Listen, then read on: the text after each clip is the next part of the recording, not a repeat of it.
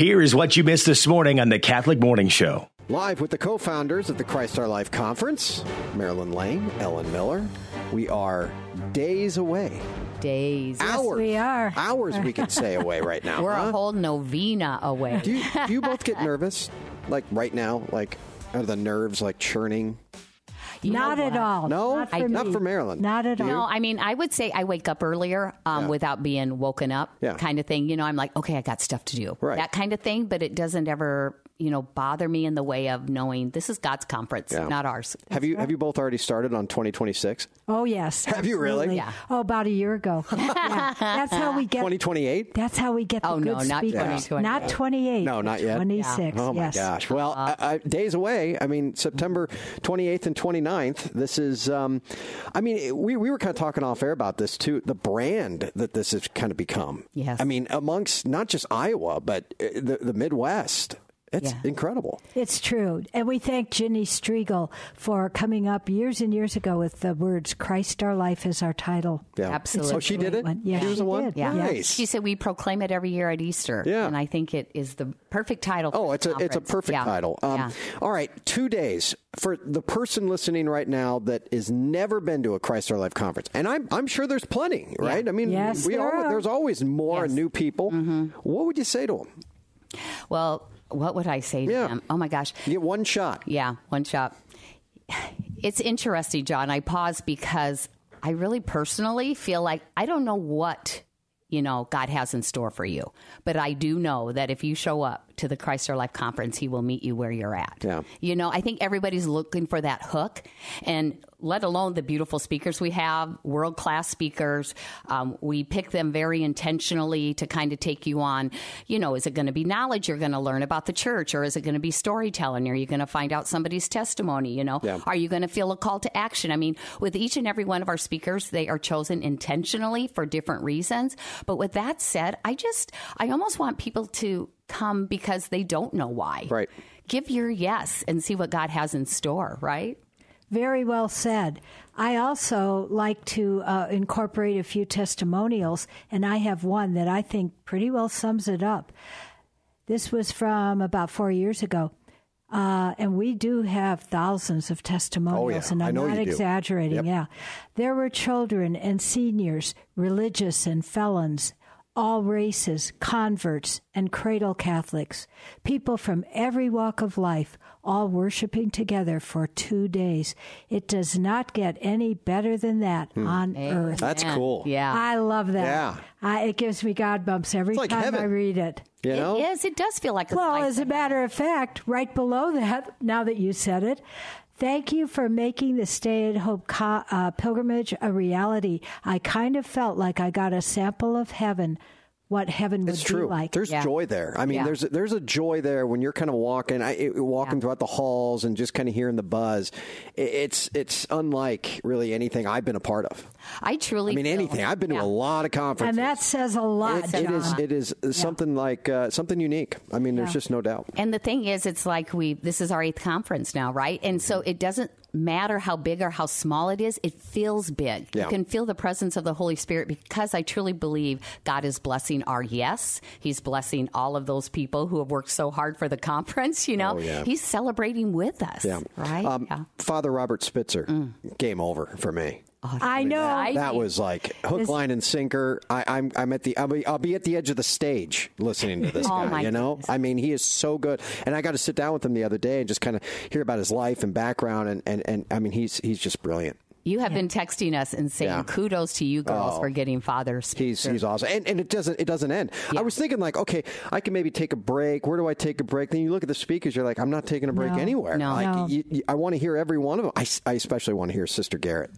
Josephine. Oh, yes. You talk about joy. Oh, we're so grateful to have her. Gives me the goosebumps. Yeah, she's been everywhere, like NCYC, the Eucharistic Congress. Bishop loved her. Oh, my Joensen. goodness, yeah. He loved her. I mean, I saw him and he says, you've got to listen to her speak. I missed her talk. He says, you've got to hear her speak. She is so good. And he's heard a lot of speakers too. So, I mean, but it's not just about the speakers. Right. I sometimes, I want to talk about them, but at the same time, this is a family. I mean, it is. But I do have to say that I am super excited about Monsignor Stephen Rossetti. Oh, yeah. Oh, my gosh. When you read that priest's credentials, they go on and on nonstop. I mean, just his experiences as a spiritual director and a licensed psychologist, let alone all of his years. He was over 13 years as chief exorcist in Washington, but he's been an exorcist for over 30 years. You can imagine what he shares. You want to hear something crazy? Yes. Okay. Yes. So yes. I pick up Monsignor Rossetti's book, and his latest one, and I was about to read it, and I kind of put it off, and then I started it about 6 weeks to 8 weeks ago, something like that. And I was reading a little bit of it, and I was thinking, the devil, his influence is huge. We know that. Well, he started talking about how the devil can, at times there can be sickness, all kinds of sickness. I mean, this is evil, right? And we don't think that flus and colds and everything are great. And I remember I was reading that, and I was like, I don't know if I buy that. I got the flu the next day.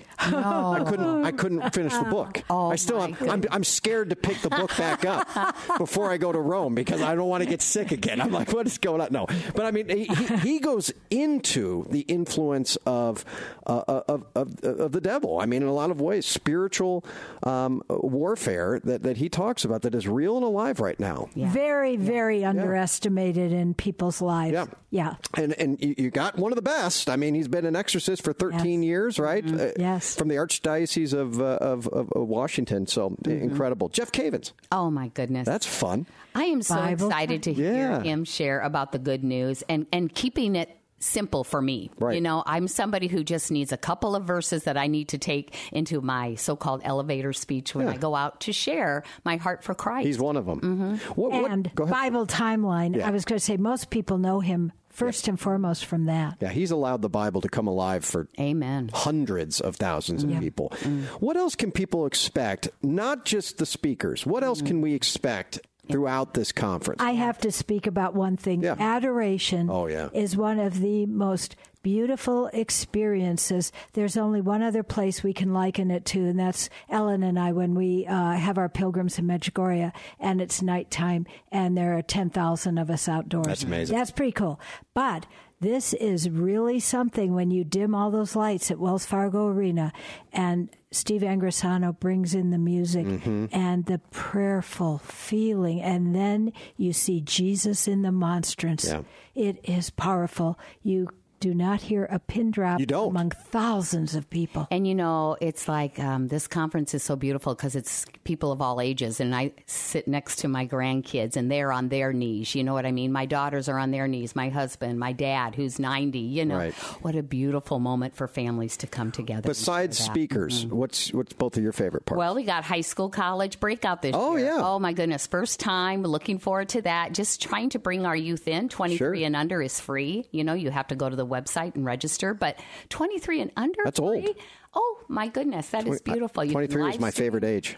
So you got to go. Fun. So families can go. That's the beauty. I mean, bring your families. How do you do that with families? What like the adult would pay, and then you would bring your youth. You would register online, like I'm bringing this many children, and then you bring those tickets in on your phone, and you're good to go. You hear that, 23-year-olds? You're youth. 23 and under. You are 0 to 23. That's pretty awesome. And my husband is a fantastic fundraiser, and he does raise funds to support this. It doesn't come for free. And people have been so good about it. So, really take that opportunity of somebody's goodness and come to the conference. When you both are there, what's your favorite part besides the speakers? Oh, the community. Yeah. The community that you feel. Because you guys kind of just sit and take it all in. Oh, yeah. Finally, we get You've done that relax. from the beginning. Yeah, finally, right? Yeah. Which is awesome. Back, and you sit back and you're able to kind of see. What's your favorite, Marilyn? Really, truly integrating with coming across all of the people, whether in the concourse or in my seat, meeting new people that will come up and say, I think you're one of those planners, and I would like to say this about the conference. Oh, what a joy. And I think what a joy for Jesus and his ears. I think my favorite's the last liturgy. The last Mass. That one's awesome. It is. And it's like the culmination. It's like everything builds to that for me. Yeah, Monsignor Rossetti is going to be our main celebrant on Sunday because Bishop Joensen cannot, unfortunately, be there. He knew this a year and a half ago. But "O God Beyond All Praising" is our final hymn. That's it. And boy, that does it for me. Yeah. It does. It's always for me a reminder, too, about how big our church is. Yeah. Like we are more than just, this community. We are bigger out into the world. And what can we do with what we've just learned, what we've just experienced? What would you say is the main message, or is there a main message this year that you'd like to? We always walk away with? as a team, and we're always like, Christ our life every day. Yeah. Every day. Yeah. I like that. Every day. A nice theme right there. What do you think, Marilyn? Is there a message? Is there something that kind of, or you just kind of let it go? No. I think I contemplate what each and every speaker, how each one uniquely loves God and works daily to show his or her love and devotion for Jesus Christ. Mm-hmm. Will we have priest hearing confessions? Oh, boy. Do we have priest hearing confessions? That was the biggest Susie softball I've ever hard on of a that. question I've ever asked. We have a beautiful amount of priests that are going to be there to hear confessions. So how does that work? Maybe the most ever possible. Really? Yeah. Mm-hmm. How does that work? Is confessions going on throughout the whole conference? What is that? Yes, the confessions are going on throughout the whole conference. When the doors open, I believe that is our starting time. Yep. And you're hearing people come back to confession for the first times as well, right? Years. Oh, priests always talk about that. Yeah, 30, 40 years. It's a great place because anonymity is prevalent there. Mm-hmm. It's very unlikely that you will, run into a priest and a lot of people appreciate that fact. Yeah. And I don't know how much this plays in, but it's like the coolest Catholic stores. If you will, so like exhibitors everywhere, and you just find things. I'm like, oh, that's great. I just spend all our money. Yeah, Catholic socks. I love it. Hooray, Lois Brookhart. Yes, and people come from all over to be able to vend there, right? I mean, you got vendors that come in, exhibitors. We really try to keep their fees low because we know they have a ministry also that they are trying to foster, and to help us all grow in our faith. Yeah. And we do always have a waiting list, by the way. That's. I'm sorry for the people who can't get in, but that is a very positive note for Christ Our Life. Lois keeps that list, and it just, we never can fill we just don't have enough space for everybody. This interview went fast. My goodness. You both did a wonderful job. Well, you're like family, John. Well, give me one last, thank you. One last bit. Oh, you get one chance. One last All right. chance. Ellen's going to sell you on going to the conference. Christ Our Life. Come for all or stay for some. That's right. Yeah, you can. You don't have to just stay for the whole thing. You're going to want to. Yeah, absolutely. But, if you need to leave, you need to leave. But you're going to want to. What would you say, Marilyn? Oh, my gosh. The best dose of Jesus Christ that you can get outside of directly receiving the Holy Eucharist. Yeah. Amen. You need a retreat, friends. Yes. If you haven't been on a retreat ever in your life, that's in a lot of ways how I think about this. Yes. And you get to go home and sleep in your comfy bed and all that. It's a powerful time, but it's not a huge ask, I would say. No. I mean, it's a day and a half. It's a day and a half right? of your time. Yeah. I mean, John, Anyone you can travel and take people on pilgrimages. Marilyn and I do. I mean, it's a lot of work. Oh, but it takes just years to off my step life. out your door and drive a few hours or a few miles. Right. And there it is, waiting for all of us. Yeah, or have a watch party. Oh, if you can't make it. Yeah. Watch parties are happening all over for Christ Our Life. And that's truly if you can't make it. I want as many people there as possible. I know many are going to come, but you try to accommodate, and you do. So many people from around the world. Yeah. Which is just wonderful. All right. Amen. Marilyn Lane, Ellen Miller, co-founders of the Christ Our Life Conference. It is happening September 28th and 29th, so it's going to be a week from today. Will be the night before, and then that Saturday you'll be ready. Where do people get tickets? ChristOurLifeIowa.com, and that is Iowa spelled out. Yes. ChristOurLifeIowa.com. Get your tickets today. I can't wait, and we'll look forward to seeing you there. Make sure you come by the Iowa Catholic Radio Network booth at the Christ Our Life Conference to say hello. We'll have some items to give away and a special item for purchase at the event. So make sure you stop by and see us. Listen to the Catholic Morning Show weekday mornings at 7 on the Iowa Catholic Radio Network, iowacatholicradio.com, or the Iowa Catholic Radio app.